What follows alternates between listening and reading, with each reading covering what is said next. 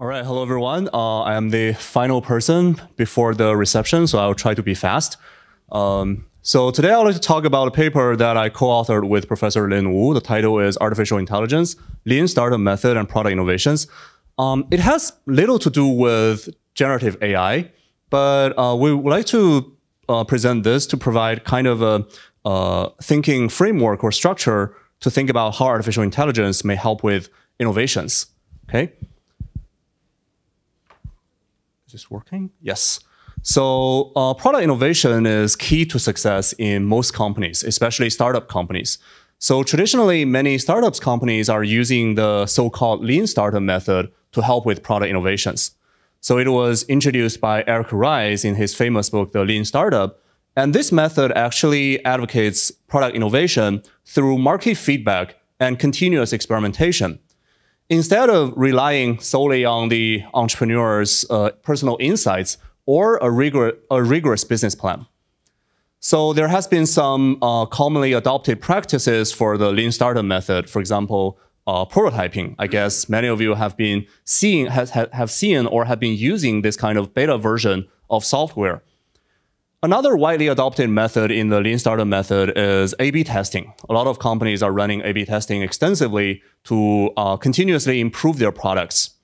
So there has been many papers documenting that lean startup method can be helpful for product innovation by alleviating the market uncertainty or to help improve the product qualities. However, there has also been concerns about the caveats of lean startup method. For example, some people argue that the lean startup method is really lack of market insights, and also it can be time-consuming to use the lean startup method to finally converge to an optimal market niche. And also some other people argue that the lean startup method is associated with repetitive labor work, and it restricts fast iteration in product development. So you can think of lean startup method as the gradient descent in product innovation. So basically, you start at some random initial value place, and through continuous experimentation or prototyping, you receive the market feedback, you do the gradient descent, and finally, you might end up at the local optimal point. So as we have as I just mentioned, like there are also a lot of caveats of the lean startup method. So besides the lean startup method, many companies are also using AI to help with their product innovation. So in this paper, we define AI as the advanced computing power enabled by machine learning algorithms that can help companies take predictive actions. And this AI capability is associated with high prediction accuracy, but low interpretability. Just the same as the large language models that we have observed. It's really associated with a pretty high prediction accuracy, but it's really very hard to interpret what is happening inside of the model. So some companies are using AI to help them explore external market opportunities. For example, Genki Forest is a beverage startup in China. The company has been using AI to analyze social media data in China. And they find out that on social media platforms, when young people are talking about beverages, they're also very likely to talk about sugar, diabetes, and obesity, these kind of keywords. So their later creation of zero sugar sparkling water became a huge market success. In another example, Airbnb has also been using AI to help automate and optimize their existing processes. For example, they have been using AI to automatically classify room pictures. For example, a room picture like this would be classified as a living room. Another room picture would be classified as a kitchen. So using this AI algorithm, Airbnb can provide a much better search experience for customers on their platform. And this has become a key function in their premium version of product, Airbnb Plus. So based on these two examples, you can see that some companies are actually using AI for explorations. Basically, they're using AI to search and discover unknown new insights from the market. While some other companies are using AI for exploitations. Basically, they're using AI to automate and optimize known existing processes. So we have seen that some examples show that artificial intelligence can help with product innovation, but based on what we have already observed and also the presentation yesterday Eric Van Elfsen has introduced, we know that artificial intelligence is helpful when the data is reliable. But in the novel areas, usually the data is sparse and unreliable. And this is also what we observe in the industry. Like, the majority of firms do not actually observe benefits from their AI investment. So in this paper, our research question is basically twofold. On the one hand, we would like to ask whether AI can really help with product innovations. And moreover to that, we also want to ask, does AI substitute or complement the traditional lean startup method? Because the answer to this question can help us to explain why some companies are benefiting more from using AI, while others do not.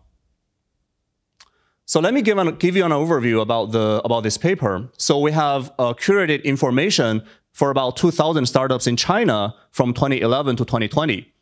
So for the dependent variable, we measure the product innovations for the startups using their software copyrights for software companies and also product trademarks for companies developing physical products. So there might be concerns that those startups may just develop a lot of useless copyrights or trademarks into the market. So we also validate our results using their overall productivity level, including their funding amount and also their web traffic from the major search engine in China. For the independent variable, we measure the AI capability and also their lean startup method adoption level for each company in each year based on their job postings, social media articles, and news reports for those companies. So for the AI capability, there has been a stream of literature documenting the AI keywords that you can use to refer to their AI capability. For the lean startup method level, we have categorized two main practices for the lean startup method used by most companies. One is prototyping, basically building trial products to test the market feedback.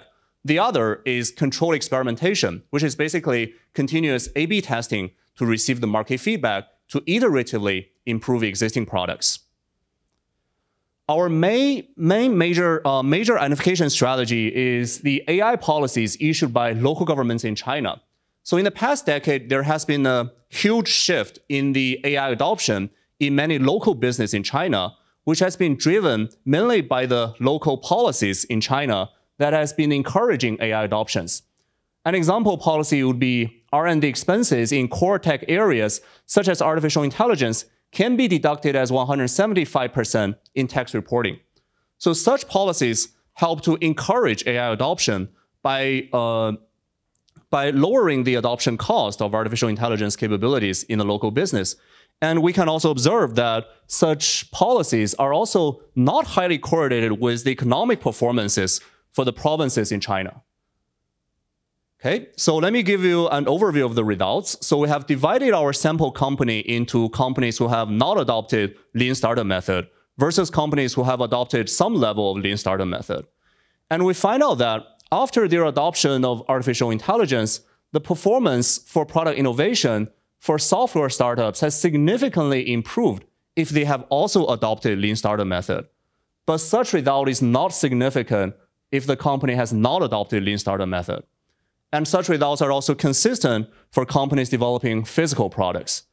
So such results suggest that artificial intelligence and the lean startup method might be complements to each other to help with product innovations. And furthermore, we have also verified this using regressions. So we have done this complementarity regression, and we find out that if a company has already adopted lean startup method, the company is more likely to adopt AI capability as well. And such results are not only consistent for software companies, but also for companies developing physical products. Moreover, if the company has adopted both artificial intelligence and lean startup method, their product innovation performance would be significantly higher. And such results are also consistent using instrumental variables. And we would like to highlight here that we find out that if you are only adopting artificial intelligence without lean startup method, the benefit can be limited. And such results are also consistent for companies developing physical products. Okay, so why is that? Like, what is AI doing here? Why is AI helping with product innovation? So in order to examine the underlying mechanism, we have disentangled, categorized two types of product developments inside those companies. So basically, for companies, usually they will develop a type of novel product and another type of incremental products. So you can think of novel products as the new product of the company that the company is entering a substantially different market niche. While for incremental products, they are updated versions of existing products where the external market demand has already been validated previously, and the company is still staying in the same market niche. For example, the development challenge for developing the first generation of iPhone can be substantially different from developing the 15th generation of iPhone. So the major challenge for developing a novel product would be the market uncertainty, because the company really need to find out a market niche with real market demand. While for developing incremental products where the market demand, market uncertainty is already validated, the major challenge for the company is to fast iterate their product to improve their product quality. And for the novel products, your customers are usually early adopters of the product who are usually passionate fans about your product and are willing to accept some quality caveats. But for incremental products, your customers are usually mainstream customers who usually have higher requirements for the product qualities. For developing novel products, as we just mentioned, the major challenge would be the uncertain market demand. The exploration-oriented AI, as we just mentioned, can help to provide the market insights and guide the company where to use the lean startup method. As example, we have just mentioned, in the company of Genki Forest, the company has been using AI to analyze social media data and find out that young people care a lot about sugar, diabetes when they are talking about beverages. Well, on the other hand, prototyping can also help to validate the AI-enabled search results and further identify optimal market niche. For example, in the company of Genki Forest, after they find out that young people care a lot about sugar, they initially launched a zero-sugar milk tea into the market. But the market feedback rejected their initial hypothesis, so that they have to pivot into some other directions. So after several rounds of trial and error, they finalized at zero-sugar sparkling water, which later became a huge market success. On the other hand, for developing incremental products where the external market demand is already validated, the major challenge is to experiment through the universe of possible input features so that the company can find out the optimal subset of input features to create a higher quality product.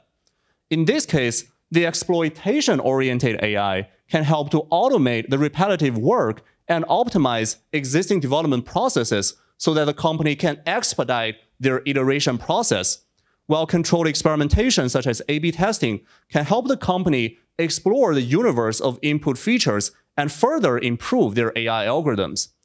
For example, in the previous case of Airbnb, the company has been using AI to automatically classify room pictures. However, instead of using AI to go over every single pixel of these high-fidelity room pictures, Airbnb has also been running A/B testing extensively to run their AI algorithm only on certain components of these room pictures so that they can make the prediction for the room classification in a much faster speed with high user satisfaction rate. All right, so basically we have decomposed the type of product innovation inside companies. So we also need to measure novel versus incremental products in our sample. So basically we use the version 1.0 software copyright for the novel product in the software companies. And we use the number of trademarks that contain a new subclass to measure the number of novel products in companies developing physical products. We have also decomposed exploration versus exploitation-oriented AI. So an example of exploration-oriented AI job would be a business intelligence or market analyst that conduct exploration market analysis with NLP technique, while an exploitation-oriented AI would be a software engineer or AI engineer that are responsible for using machine learning to optimize R&D processes, for example, image denoising. We have also decomposed prototyping and controlled experimentation. So for prototyping, a typical job posting would be product engineers that are familiar with Google MVP platform and other platforms. So MVP here stands for minimum viable product. And controlled experimentation would be a data scientist that have an experimentation mindset and familiar with A/B testing.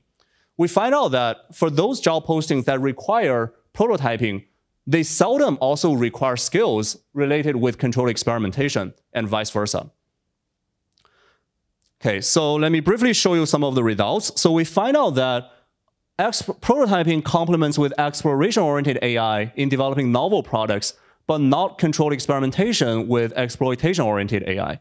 And such results are also consistent for developing novel products. On the other hand, controlled experimentation complements with exploitation-oriented AI for developing incremental products, and such results are also consistent for companies developing physical products.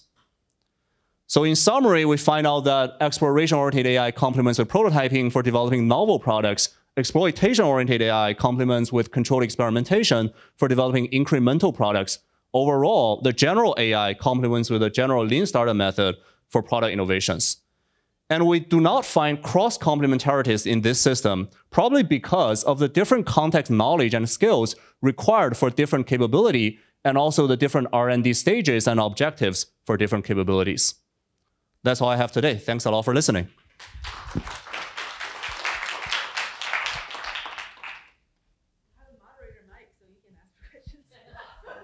Any questions? Or we can go directly to the reception. Oh, yes.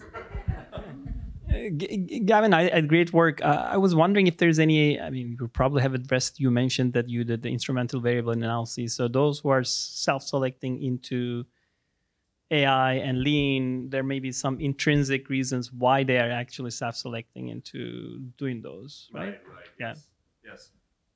So definitely that's the case. So that's why we try to use the instrumental variable approach. So one thing about using the AI policies is that policies are usually unpredictable for the local people. So that when there is a policy, there is kind of can be considered as a shock, like external shock to the companies to adopt those kind of capabilities. So besides of using the AI policies, we have also used the news reports for your competitor company that has adopted AI as another instrumental variable. Because if your competitor is using AI, then this might be an incentive for you to also adopt artificial intelligence. So this is another instrumental variable we use for AI. For the lean startup method, because of time I didn't mention here, we actually use the lean startup method level for the companies who share a same investor with the focal company. And also this company should be in a different location and a different industry to avoid the systematic shock as AI has. Yes. Thanks.